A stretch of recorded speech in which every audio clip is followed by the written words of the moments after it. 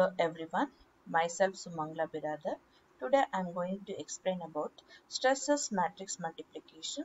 This is one of the technique which is used to find the product of two matrices under using divide and conquer design strategy. So now how actually this technique works, let's see by considering one example. Take two matrices A and B of size 2 cross 2. Now, before finding the solution, first you have to divide the elements of the matrices into subparts like this: A00, A01, A10, A11. A00 means 0 row, 0 column, 0 row, first column, first row, 0 column, first row, first column. In the same way, you have to divide the elements of the B matrix also. After dividing as a subparts, now we have to find the product of these two matrices. To get that one, here are the values we need to find, that is M1, M2, M3 values. To get those values, you have to use this equation. For finding the M1 value, equation is A00 plus A11 into B00 plus B11. A00 means value is 1 plus A11 value is 4, B00 value is 2, B11 value is 2.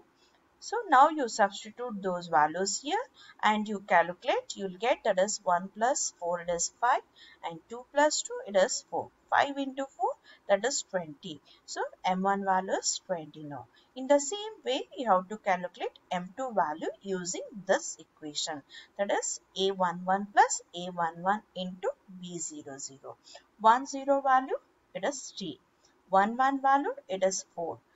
B00 value, it is 2. Now 3 plus 4, it is 7, and into 2, that is 7 into 2, that is 14. So this is the M2 value. In the same way, you have to calculate M3, M4 value using this equation, and M5, M6 and M7 values using this equation. After calculating all the values, you substitute those values in here. After substituting, you will get the product of the final matrix. Now in this way, we will get the product of the matrices. So now for example, if you want to find the product of the matrices using normal brute force approach, then you have to find the 8 multiplication. But if you use the Strassen matrix multiplication, that product matrix is reduced by 7, that is M7. In M1 to M7, you are multiplying 7 times using single asterisk symbol. Whereas if you go for the brute force approach, then you have to find the 8 times multiplication. In this way, you are reducing the time complexity of the algorithm.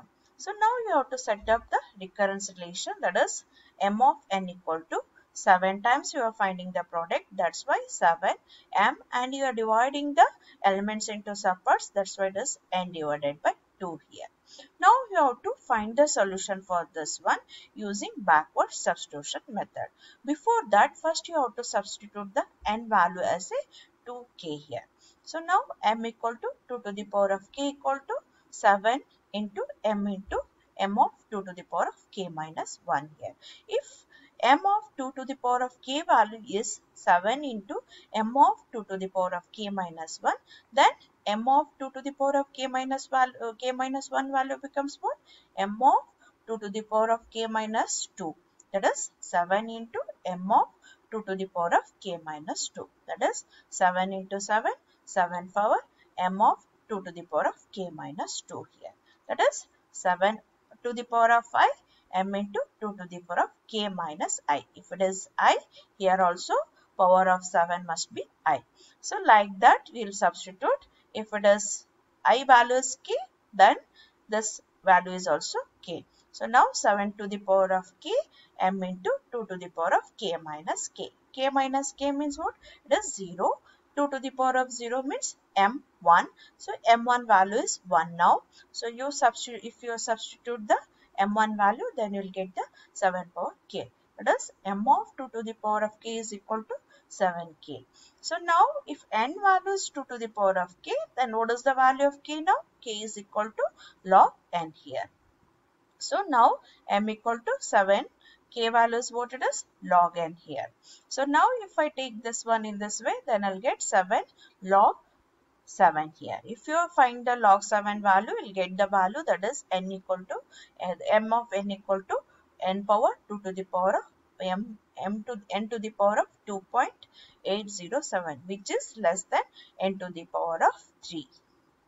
So this is how actually stresses matrix multiplication works. Thank you.